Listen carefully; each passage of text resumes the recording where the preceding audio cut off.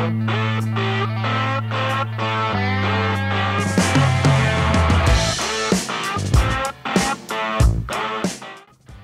up guys, Adam here with another home improvement video, and in this video I'm going to be talking to you a little bit about and also showing you how to install one of these smart switches that is for a ceiling fan. And the reason we're going to be doing this is so that you can take that already, for lack of better words, dumb fan and turning it into a smart fan. A lot of people are looking for a way to take a standard fan that does not have remote control and turning it into one that can be controlled with a remote control, which in this case would be your phone. Now this particular smart fan switch is made by Leviton, and I will post a link down in the description below so you can check this out for yourself in case you want to pick one up. Now this particular switch does not require a hub, so I found that to be a bonus, so you don't have to buy anything extra. It can be controlled with a smartphone and also maybe your Alexa device or smart home assistant. It can be integrated with IFTTT, which then opens up a whole nother door of things that you can do with this. Now with this particular device, you can also set up schedules to control the fan speed as well. And I believe through IFTTT, depending on where you are, it can also control when you are coming to the house, whether it turns on or at certain times it'll turn on as well. All right, so now we've got our switch plate off here. And before we turn the power off going to these switches, which this is going to be the one we're going to be replacing for the fan, we need to find out which one of these wires is the line wire and which one is the load wire. And it's going to matter because on the new switch, each one has to go in a specific place. So we're going to be looking for, using a multimeter, we're going to be looking for which one of these wires is the line wire, which is going to be the one that's bringing the electricity into this switch. All right, so our line wire is going to be this top wire. So now that we know that, we can now go out to the main panel and turn off the circuit breaker that's bringing the power to these switches.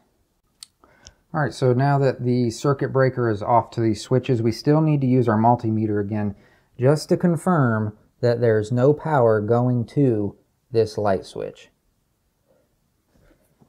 All right, so you remember I said we need to figure out which one of these is our line and our load, and I said that this top one here was our line wire, which would be the power that's being brought in from the main panel. The load wire is what then, when you flip the switch, it makes the connection and then sends the electricity to the fan.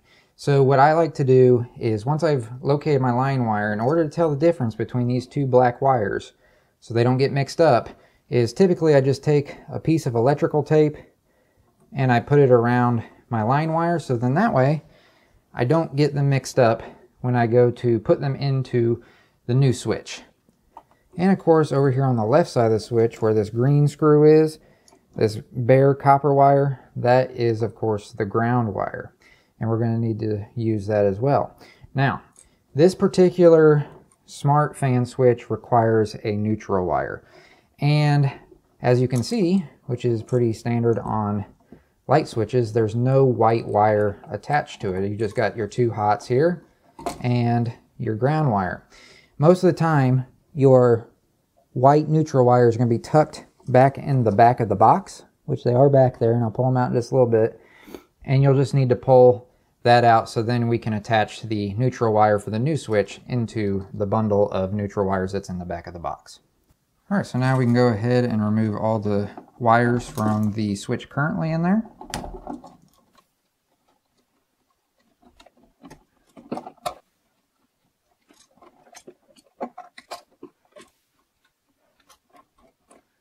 So here is the back of the new switch, and as you can see, we're just going to be connecting these old wires to the new wires. There's no screws on the side of this, so we're going to have to use wire nuts to connect these wires to the new wires. So we do not need these curls that we've currently got on the wires.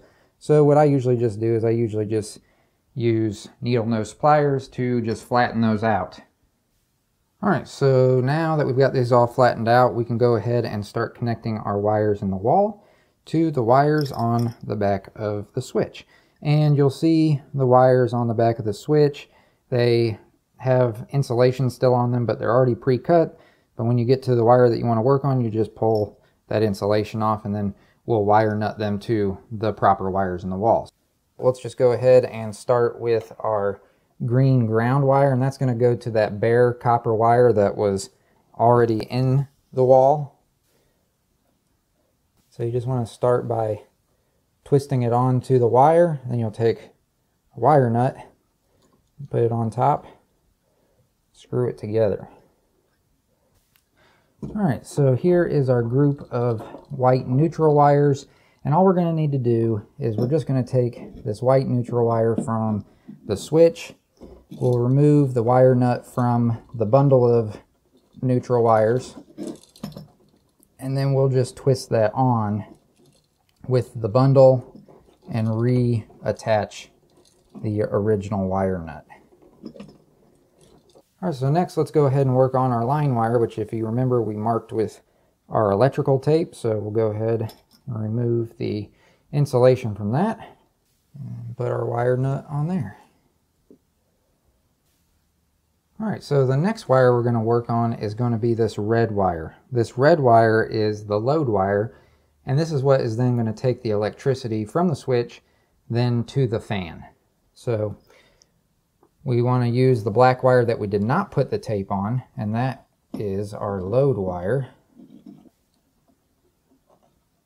Here is a yellow and red wire. This is a traveler wire, and this would only be used on a three-way switch, which this is not a three-way switch, but if you did have a three-way switch, you would have a traveler wire coming from the other three-way switch in the room. And you would then just connect the wire coming from the three-way switch, the traveler wire, and then connect it the same way we did with these. You'd connect it to this wire. But since we don't have a traveler wire in this one, we'll just go ahead and take that off and then put a wire nut on top of it. Alright, so now everything is connected, so we can put everything back in its place and screw these light switches back into the box. Alright, so now that all of this is connected and screwed back in, let's go ahead and turn on the power and test it out.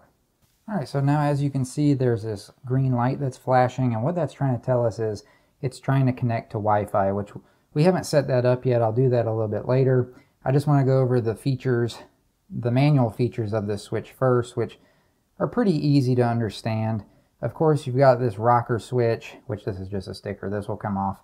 This is just a rocker switch. If you push it on, the fan comes on, which it is working. And of course, if you push on the bottom part, it turns it back off.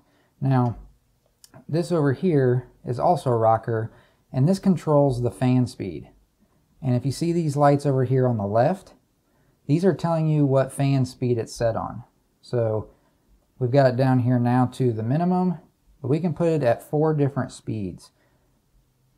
All the way to the top is full speed. Alright, so now that I've shown you all the physical features of this smart fan switch, now you can go and download the My Leviton app. Once you've downloaded the app, that is where you're going to then be able to set everything up, from connecting this switch to Wi-Fi, and then also connecting the app and your phone to this switch so that you can control it from anywhere. All the instructions are very easy to understand. They'll walk you through step by step, and once you've got everything set up, you can then customize things the way that you like it. Everything is very self-explanatory, very easy to use, and now you are well on your way to just being able to be lazy and not have to get up anymore to turn on and adjust your fan. Alexa, turn on the fan. Okay. Alright guys, so that's pretty much all there is to installing this smart fan switch. So again, I'll also be posting a link down in the description below. If you like this particular switch, you can go check it out and pick one up for yourself. So I hope that you found this video to be helpful and informative for you. If you did, please let me know by leaving a comment down in the comment section down below, and also giving the video a thumbs up. And if you like how-tos and do-it-yourself type videos for around your house, we upload a video on a weekly basis that is really focused around new projects and also showing money-saving techniques for repairs and maintenance for around your house. So consider hitting that red subscribe button, and I hope to see you in the next video.